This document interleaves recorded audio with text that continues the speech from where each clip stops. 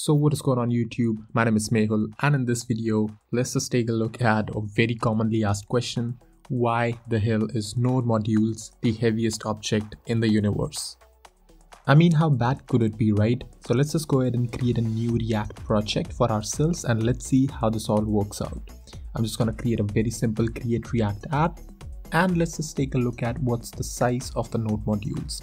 Now, while this is installing, you could see on the screen that it is not just installing React and its dependencies, but a hell lot of other dependencies too. We're gonna get into that, what it is, why it is all required, and this is pretty much similar for any other project out there.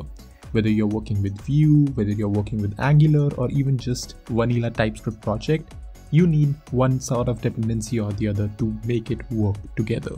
Here's our moment of truth. Let's just go into the folder and see if we have Node modules with us. Yep, we do.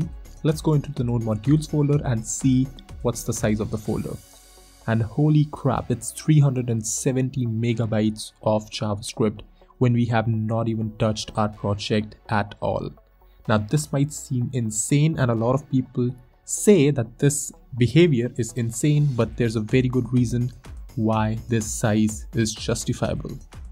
But before getting into it, let's just go ahead and see how the web has evolved over the last 25 years. We have come a long way.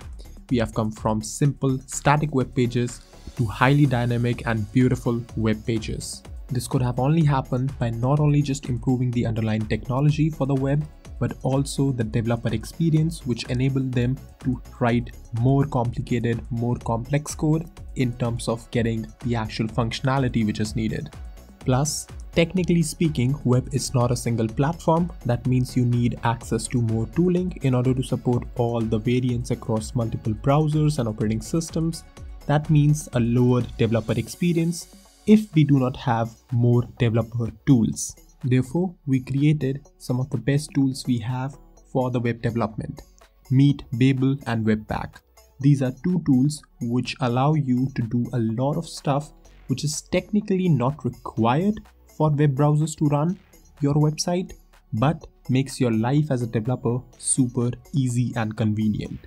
You could theoretically create a React project without Webpack, without Babel, without any CSS loader, but you will have a very hard time as a developer. And that's mostly all there is to the weight of Node modules. That is the weight of developer tooling, not the actual code which the client side sees. In fact, I would say that 99% of your code in Node modules never see the sunshine on the client side's computer.